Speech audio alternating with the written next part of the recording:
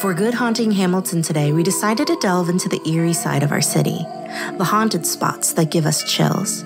From the Customs House to Dundurn Castle, Battlefield to Hermitage House, these places hold secrets that transcend time. To unravel the mystery behind the city's more haunted spots, I spoke with two experts, Mark Leslie, author of Haunted Hamilton, and Daniel, a ghost guide with ghostwalks.com. So why is Hamilton so haunted? It's amazing what is hidden kind of under the surface, that it's made up of old loyalist towns. So Hamilton itself isn't the most historic, but Barton Township, Stony Creek, Dundas, Ancaster, Flamborough, et cetera, they all date back to the 1700s. So there's this history that nobody knows about, just kind of sitting under the surface. And what are some of the most haunted spots? Now, Dundurn Castle is definitely top of the list. We've done tours at the Hermitage ruins, which is legendary. Scottish Rite of Freemasonry in the past. That's a very interesting and mysterious spot. Definitely the top of the list for me, though, is the old Custom House. Mark Leslie agrees when it comes to Dundurn Castle. It was the prominent, beautiful, as you were entering Hamilton, it was like one of the first things you saw was this magnificent mansion on these beautiful grounds. But there it is across from one of the oldest cemeteries in our city as well, and a connection to public executions from the War of 1812 and all kinds of things. But why exactly does Hamilton have a plethora of haunted spaces? Well, Mark Leslie has a theory. There's theories or legends of the crossroads, and that the connection between our world and the other world is a lot more magnificent. It's a lot more magnified. It's a lot more powerful at a crossroads. Think about Hamilton as a crossroads, right? The travelers going through Hamilton on their way to the United States to get around the lake, from a major spot like Toronto. Anywhere that there's a crossroads, you're going to have that. Ghosts and lore of local supernatural phenomena captivate us, and tours provide a unique lens into the past and who may be remaining.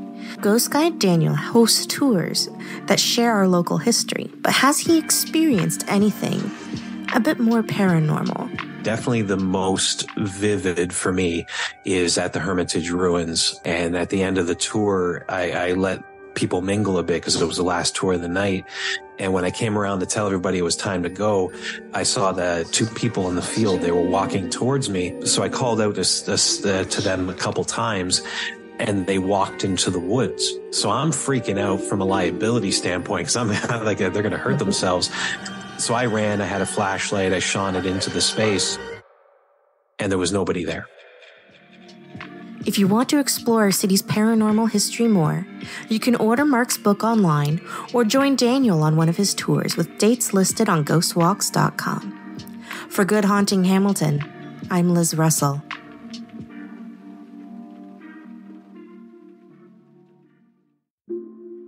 Take a look in any library and you'll see hundreds of chilling tales and scary frights that will keep you at the edge of your seat. But there are two authors whose novels have become legendary, and their contributions have shaped the mystery and horror genres, as well as storytelling overall. For Good Haunting Hamilton today, we delve into the Queen of Mystery and Master of Horror, Agatha Christie and Stephen King. What is happening?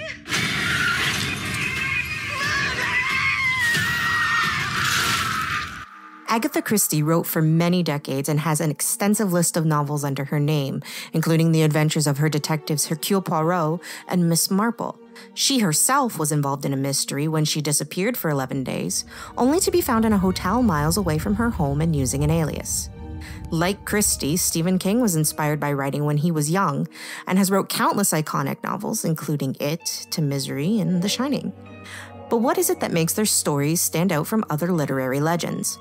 On Late Night with Stephen Colbert, King once said the following. It's a tough question. I'm not sure I really know the answer to it, but I do know that on the last tour, what I heard the most was, "You scare the hell out of me. Can I have a hug?" Mark Leslie is a local author. The humanity that is written inside the stories of Christie and King is a big draw for many readers. Yeah, there may be a monster living in the sewer, but the characters interacting in that world, the monster isn't necessarily the only bad guy. That there are shades of gray people all throughout the story. They're real. They bleed. If you prick them, they will bleed. If you frighten them, they will scream. And if you wrong them, sometimes they will seek revenge. These stories have had such an impact on people that films and TV adaptations continue to be made to this day. This year alone has seen Hercule Poirot return to the screen in Haunting in Venice, and Stephen King's The Boogeyman received an adaptation as well. Mark says that the adaptations are helpful for fueling people to read the stories behind them. I think those adaptations allow more people the opportunity to discover the things that we discovered in those books. You've read a book, 15 years ago, and it still resonates with you. So when the movie adaptation comes out, you want to go. You want to see what they did with that. How did they turn what would have been an 8 to 10 hour experience of reading a book? How would they adapt that into a 2-hour movie? So this Halloween, if trick-or-treating isn't your thing, why not crack open a book or watch some of the many adaptations of Agatha Christie or Stephen King's stories? I can guarantee it'll be a frighteningly good time. For Good Haunting Hamilton, I'm Liz Russell.